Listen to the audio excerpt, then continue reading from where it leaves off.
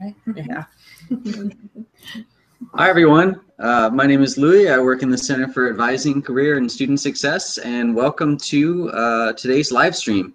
Today is on any questions about putting courses in your shopping cart, validating those courses, getting permission numbers. We know that you have hopefully been doing this for a couple days now, and we want to answer, let me mute myself.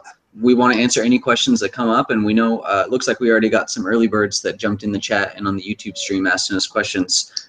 Before I turn over to our advisors, 2 housekeeping notes. If you are watching this on YouTube, which you probably are, in the show notes below the title, you'll see a link that says join our live chat, and you can click on that, ask us questions in real time. We'll answer all the questions you have. You can ask questions more than once. Everything is fair game. If you have any trouble using that, you can just comment directly on the YouTube page, and I'll be monitoring that as well. Let me turn it over to Meg and Jessica. Not Jessica, Gladys. Oh, I'm sorry, Meg and Gladys. Yeah. Hi, everyone. My name is Gladys Cavadas, and I am the academic advisor for human communication majors and also for cinematic arts and technology majors. Hi, everyone. I'm Meg Austin. I'm the academic advisor for biology, marine science, environmental science, technology and policy, and environmental studies. And today we're going to be showing you different ways how you can add classes to your shopping cart. Some of you may have your classes picked out already. If you don't, that's okay. But the next step after picking your classes for what you're planning on taking in the fall is to start adding them to your CMS shopping cart. I'm going to start sharing my screen with you now to show you the first tool that we use.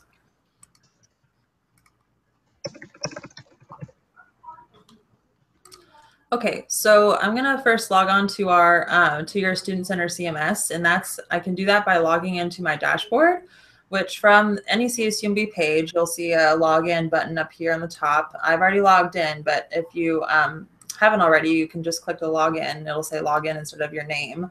And then click to your dashboard and log in with your Otter ID and password. That's the Otter ID is the first 4 letters of your last name plus 4 numbers.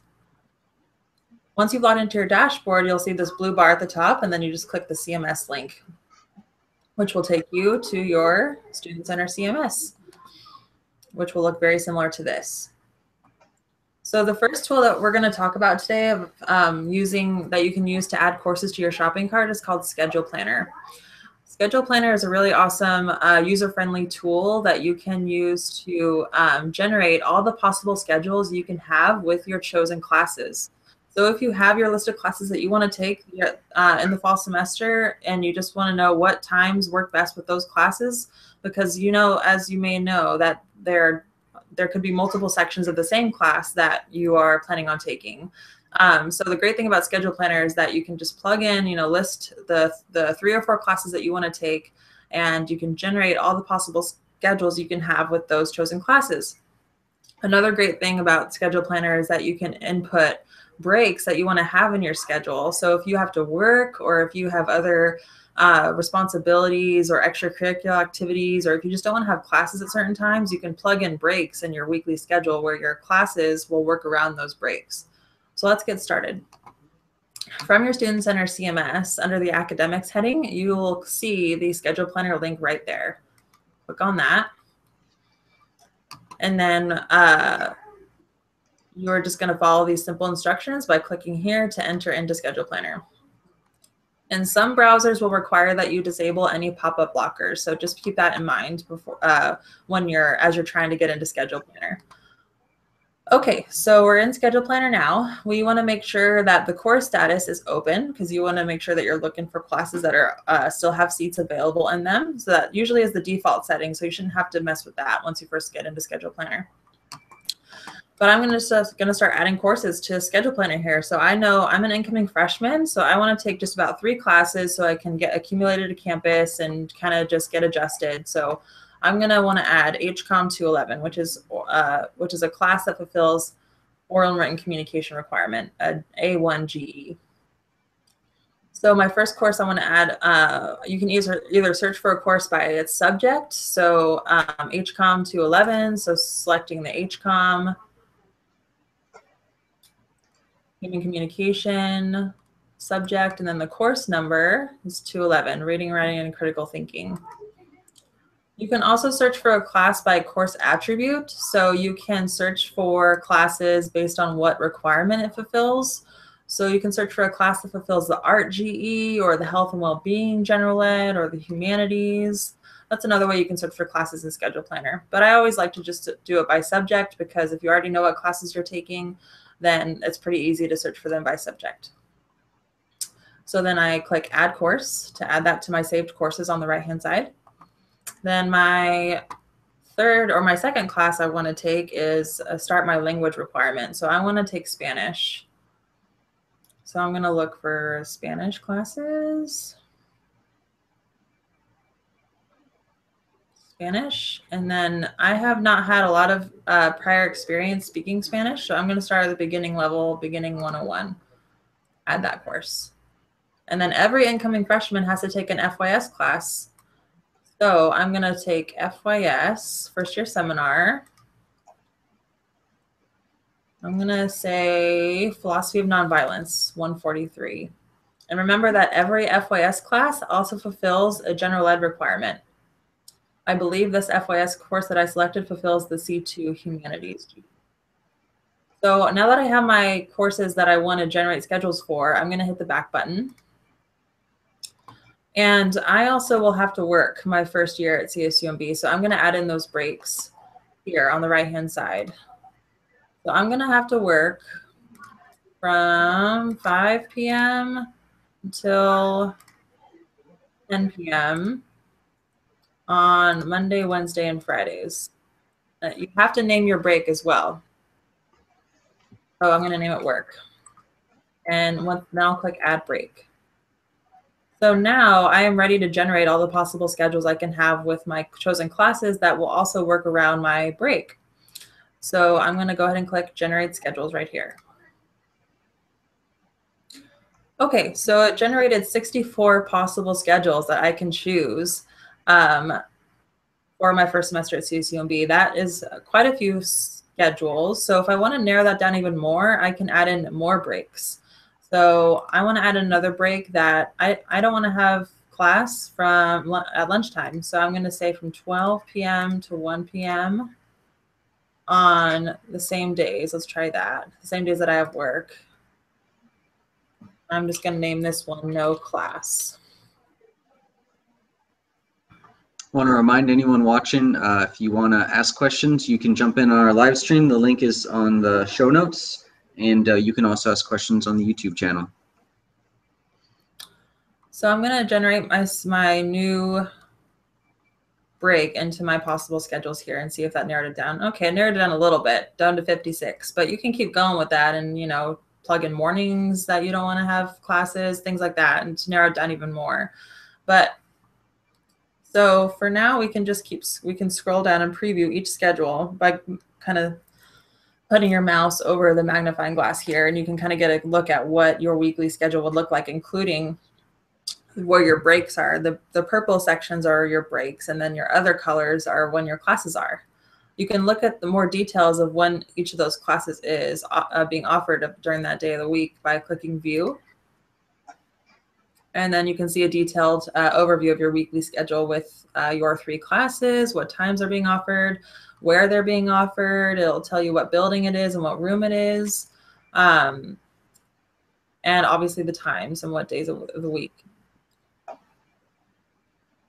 So let's say I really like the idea of having my first year seminar class at 2 p.m. on Mondays and Wednesdays. You can actually lock that section of FYS into your schedule. And that means that chosen class in that particular section will stay in your possible schedules, and the rest of your chosen classes and your work schedule will work around that section. So that will be a constant. That will be always in any possible schedule you can have. If we go back here, and it didn't narrow down my options anymore because there was only one section of FYS 143 being offered in the fall. But if I were to say, let's look into schedule number 1 here. Let's say I also wanted to lock this section of Spanish into my schedule. This will narrow down my options even more. So you look from 56 to 8 possible schedules. And then we go back and you can see that my possible schedules went down to 8 when I saved that particular section of Spanish 101. So what we can do next is compare up to 4 different schedules. So if I want to tick these boxes here, let's say I really like schedules 1 through 3 and also 7. And I can click compare. And you can look at each schedule side by side to compare the different ones and see what times you'd have class and when you wouldn't. And then again, to view the details, you can click open and it'll take you to that particular schedule. Okay, so let's say I love this. I love the look of this schedule. This is the one I want to pick for my first semester at CSUMB. What you're ready to then to do is to hit send to shopping cart. And then you want to hit OK. And then you'll want to follow the instructions on the next screen, which will show you how to import those chosen classes right into your CMS shopping cart. So then you're ready to enroll on your particular registration day. So basically it's going to tell you to go back to your CMS Student Center, and we're going to click course enrollment. And you'll see an import button on the top here. It's not going to show me that now because this is a tested student environment, but just follow these instructions on the screen here and it'll tell you what to do and you'll be ready to register on your day. And now I think Gladys is going to take over. Actually, if we want to take if there are any questions, we could take questions. And then next, Gladys is going to talk about how to add individual courses to your shopping cart. Cool. We do have a couple. Okay. So Macy is in the live chat and she is asking, should we start emailing professors and advisors for permission numbers right now so that we have them when our registration date is, or do we wait until later? You can definitely start requesting permission numbers now. If we can show you also on our website that we have a page of where you can go to who to contact to request certain permission numbers. You can definitely start requesting them now if you know what classes you want to take and if you know that you need permission numbers for them, which we're going to go over too, how to make sure that you need permission numbers for the classes you want to take, because not all classes require permission numbers. Awesome.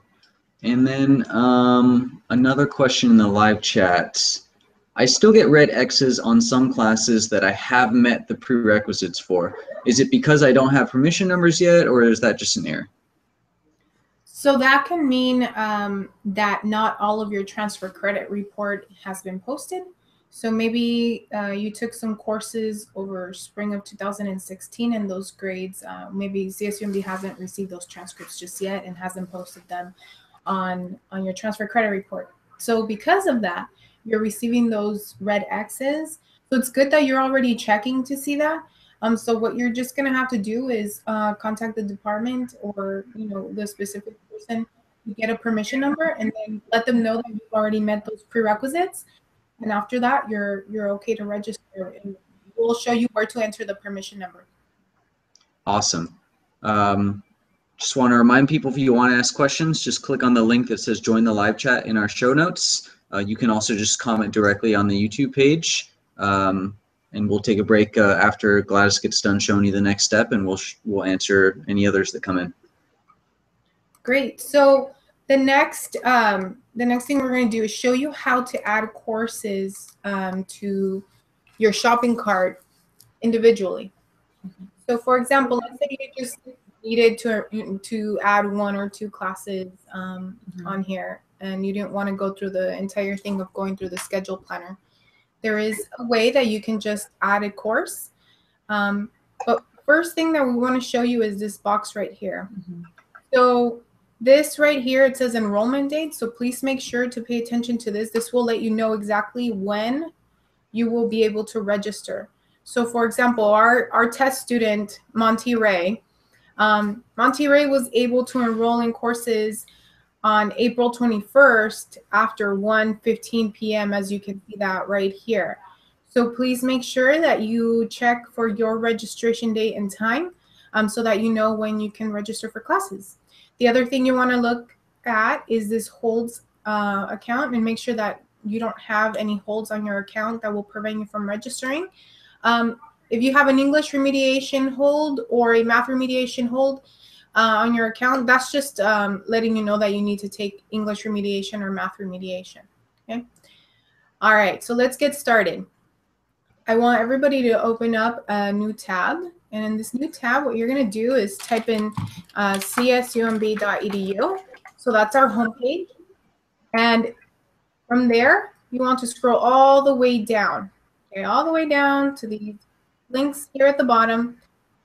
This one right here is the one you're going to click on. It's called class schedule. So you're going to see that here. So this is our online schedule that anyone has access to. Even if you're not a student, you have access to this just to see it.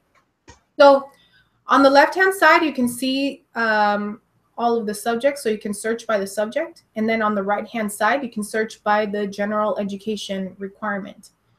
So as an example, let's say you already spoke to your advisor or you received an email from your advisor and your advisor said, hey, you know what? You should probably take a GRESE1 course in your first semester. And I'm just giving that as an example, okay? So let's go ahead and click on General Education Area C1, the arts. And they said, take any approved course. So after looking through them, you realize that you really are interested in taking this Movie Mania class, music and film. So you can click on it and you can see the description on the right-hand side. On the left-hand side, you can see when it meets, where it meets, and open seats, total people enrolled in as of right now, and maximum people that can enroll in the course. And then this is the number that is really important for us to know. So this is the class registration number. So what you want to do with this is copy it, right? And then we are going to go back to our Student Center page. And you can see this link right here where it says enroll. You want to click on that. So because we already copied our number, our class registration number, all you need to do is paste it to this empty box right here. Click enter. And then the following screen will give us some information regarding the course. Okay. So usually, so this course doesn't have any prerequisites, but in another course that we're going to add, you will see the prerequisites, but they will usually be listed here.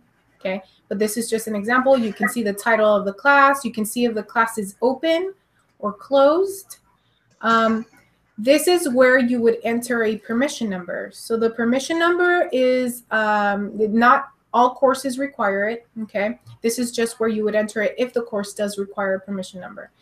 And the only way that a course will require a permission number is if it has like instructor's consent, or if it has a prerequisite and maybe you took a class at the local community college to satisfy that prerequisite, but the system just is not reading it, right? So you might just need a permission number and you would enter it right there. So then what you want to do is click on next. And there you go. The course has been added to your shopping cart, okay? Another one that we will want to add just to give you, just so you could see in regards to the permission number, will be a biology class. We're going to look at biology 300. Let's find that. All right, section 3. Great. So same thing. Here's the class number, right? The class registration number. You want to copy it and you're going to paste it to this box right here. Click enter. And this one, as you can see, it has all of the prerequisites. So this one requires you to be a junior or senior standing. You need to have general education area A1, A2, and A3 satisfied. You need to have Bio 211 and 211 lab. bio 242. So there's a 242. Yeah, so there's a few things on here that are here as far as prerequisites. Okay. Now the other thing that is here as well is a co-requisite. So what a co-requisite means is that you will need to take a class at the same time as this one. So this one has a co-requisite of bio 242. So that means that you will need to enroll in bio 300 and bio 242, since it says that. Yeah, that's interesting. I thought that might be a new change, but we can, if you're happen to be a bio student watching this and needing to take this class, I can talk to you about that later too. But but actually, in a lot of the ones that will have co-requisites will usually be the science classes, and they'll have it's usually a lab attached to it. Yeah. Okay. So just kind of pay attention for those as you're registering. So we would just click next, okay, to add the course to our shopping cart, and there you go. And once your registration day comes, all you need to do is click on proceed step 2 of 3, and then you click on the next green button, and it'll say finish enrolling, and then that's how you enroll in the class. So a way that you can find out if you actually do need permission numbers, and to make sure that you're just okay to add these courses. Let's say that I'm a student and I want to take these 2 courses. I want to check to make sure that I'm okay to add them on my registration date, which we can check that by validating your shopping cart, which we go to the validate option screen by clicking on the plan tab up at the top.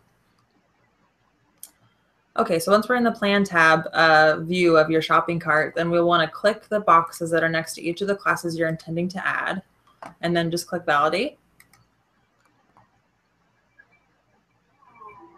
And this will take a couple minutes, or hopefully not a couple minutes, just a couple seconds. When you guys are done, we got a couple more questions too. Okay, we're almost done.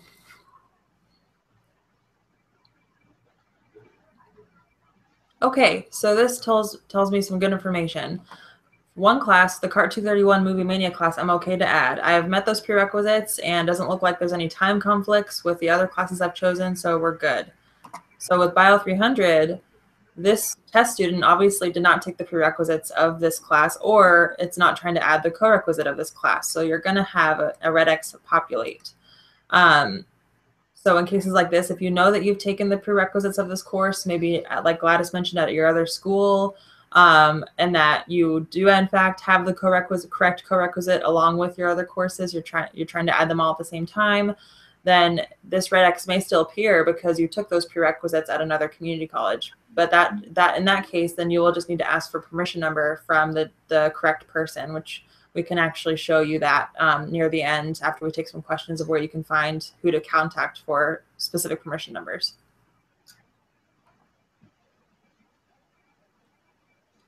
Okay, so if there's anything else that, I think that's everything we wanted to cover in terms of adding courses to your shopping carts and ways you can do that. So let's go ahead and take some questions. Okay, so Christy in the live chat is asking, when is the registration date for incoming freshmen that do not attend orientation? June 27th. Monday, Boom. June 27th. Love it. And that starts June 27th. It might be a little bit late. It might be the 28th. Or actually, I take it back. It should all be the same day. Yeah, the floodgates are just going to open up. Okay. Omar in the live chat is asking, what if there's a class that is only available at a certain time and your break conflicts with this class? Will that conflict be listed? So if you're trying to, it won't let you generate that possible class in Schedule Planner if that's the case. It won't give that specific section of a class as an option when you're trying to add that course in Schedule Planner if you have a designated date that directly conflicts, or sorry, a designated break that directly conflicts with that class offering. So that class section won't even become an option. Or if that's the only section of a class that's being offered, then you will not be able to generate any schedules if you're trying to add that class and have that break at the same time. You may have to either pick a different class or adjust your break. Yeah. So no, Omar, it's not going to list conflicts. It takes that into account. So it works good. Yeah. Okay, on YouTube, Bruce is asking, how do I figure out which math and chemistry class I must take? Thank you for your specificity, Bruce.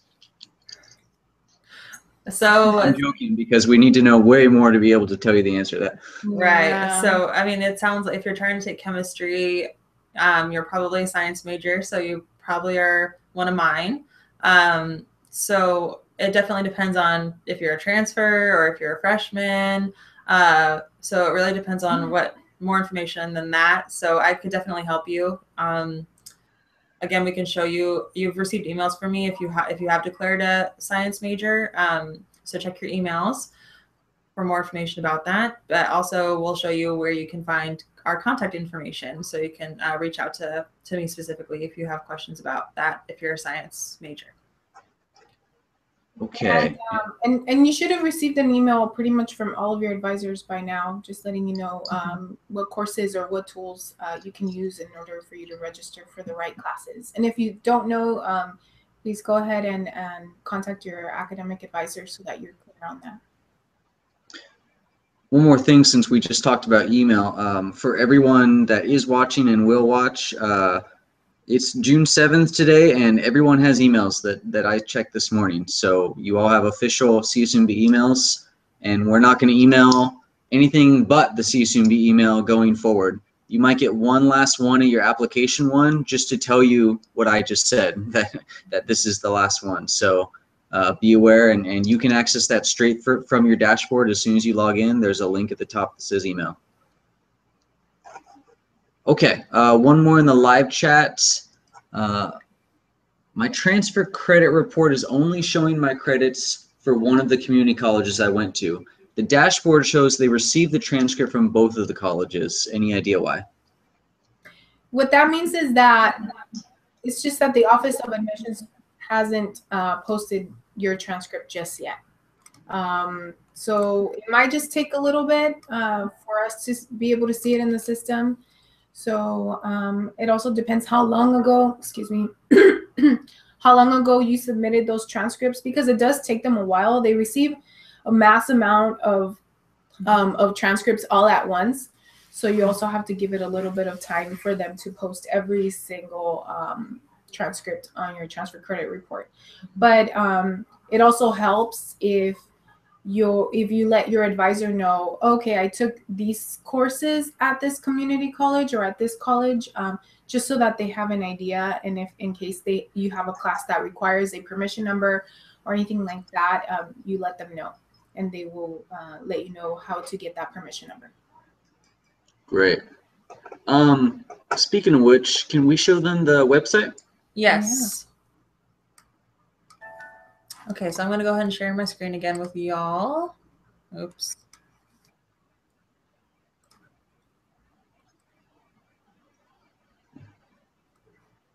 Sorry, arranging my screen here. Okay.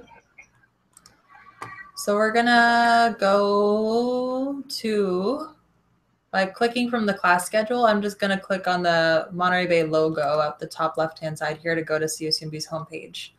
To get to our website, I'm just gonna go actually type in csumb.edu/advising.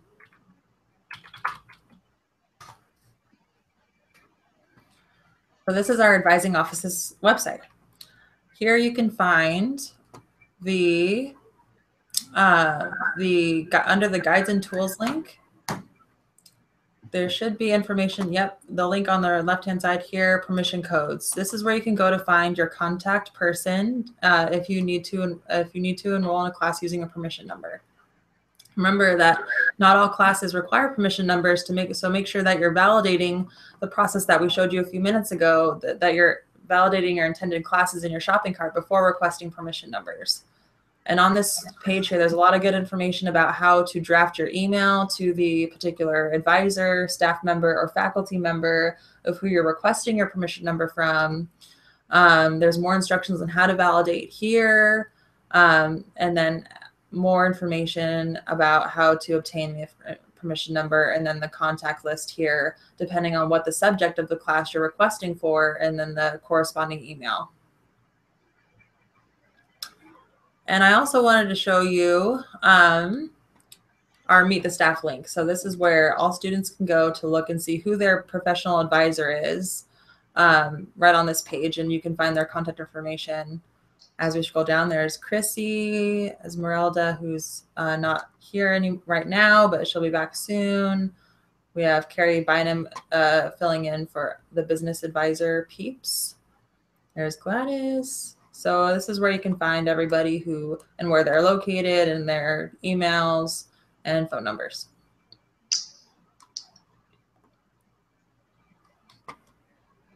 Anything you wanted to add, Louie or Gladys? Oops. We got a ton of good videos on the guides and tools section too.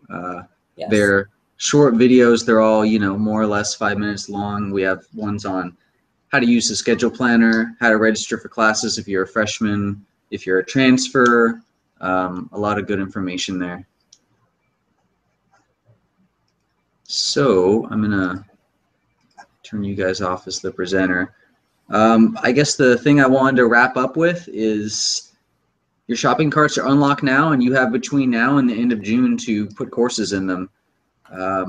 Get your permission codes, and we'd love for you to, if you're coming to orientation, by the time you get here, to have a good idea of what classes you're taking, and that way when you speak to advisors at orientation, you know, we'll kind of be talking the same language and not necessarily starting from scratch. We're going to do this same live stream tomorrow and the next day. And then after that, we are just going to be working in our offices. We'll take some, you know, phone calls or appointments, but we're wrapping up here on the live stream process. So if questions come up, you really want to be doing this week so that in the next couple days you can get on here and ask us questions if you have any. And that's what I got. Great. So if there's no more questions, I don't see any more on the YouTube or on the live stream. I'm going to end this, and if any come up, ask them on tomorrow's link, and we'll make sure that we answer them. Thanks, everybody. Thank you. Bye, guys. Bye.